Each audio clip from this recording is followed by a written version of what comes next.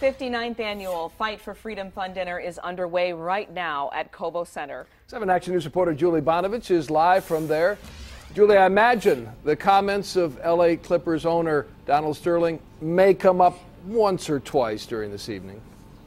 Right, and they sure did come up, Dave, and we'll show you what Reverend Wendell Anthony talked about before the program began. But before we do that, we want to show you what's going on inside right now. So take a look. This is the largest sit-down dinner of its kind in the world. They started around 5 o'clock tonight. Charles Ogletree Jr. is the keynote speaker. He's a Harvard Law School professor that's a well-known lawyer and civil rights educator. Now, 2 Lifetime Achievement Awards are being handed out tonight to Congressman John Dingell and U.S. Senator Carl Levin. Other special guests include Hollywood co-host Sean Robinson. Now, before the dinner began, Reverend Wendell Anthony, the chapter president, talked about several things, including those racially charged comments by the L.A. Clippers owner Donald Sterling.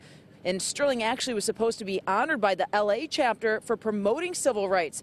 So Wendell Anthony saying we shouldn't focus on the negative comments, but the policies and institutions that allow these kinds of things to continue to happen.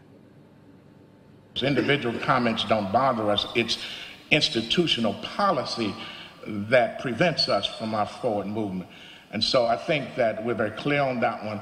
And we pray that our nation uses this as a teachable moment to understand that we still have some rivers to cross.